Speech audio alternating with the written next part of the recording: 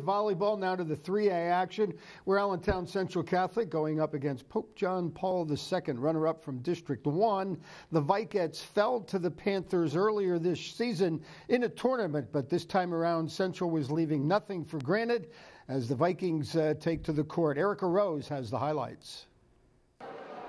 The Central Catholic volleyball team entering the PIAA 3A tournament not just as the #1 seed in the district, but in the entire state. They will have to play like it Tuesday night if they want to avoid a repeat of last year when their season came to an end in the opening round. The Vikings going up against Pope John Paul II, the second-ranked team in the state. The first set a thriller. The two go back and forth early. Central will not lead by more than 3 until Megan Nelson's ace. She will have back-to-back. That's part of a 7-0 run for the Vikings, 17-10.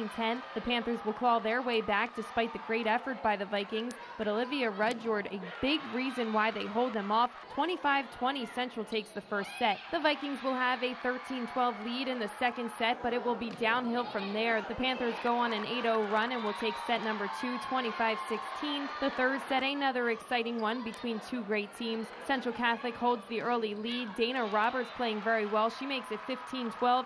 The ace by Shelby Horgan brings the Panthers within 1, however, later in the set, 16-15, and they will score 4 straight to take the lead at 21-20. And the final 2 points going to Pope John Paul, 25-23, as Central Catholic cannot make the dig. The Vikings bounce back in the fourth set, in large part to a 7-0 run midway through to go up 14-9, but as expected, it comes down to the final few points. The Panthers come all the way back within 1, 24-23, but Rachel Hess keeps the Viking season alive, and she will advance them to the next round in the fifth set. Central trailing 14-13, but Hess involved in the final 3 points, a block and 2 kills. 16-14, the Vikings fight back in a thriller. This moment was a moment that I will treasure. Our team, our Vikettes, have played so hard. That last set, they never gave up. They were just, it was sure determination and effort on everybody's part out there. Well, it feels great because even when we were down, we always picked our heads up because we were so determined to win, and that was the mentality throughout the whole game.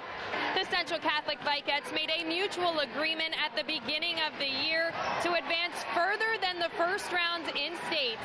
And although they had to give everything they had, they kept their word and their season alive. Yeah, we've worked so hard at practices, and we always want to push to get further and further, so it really feels good that the hard work pays off. On the scene at Whitehall, America Rose, 2 Sports.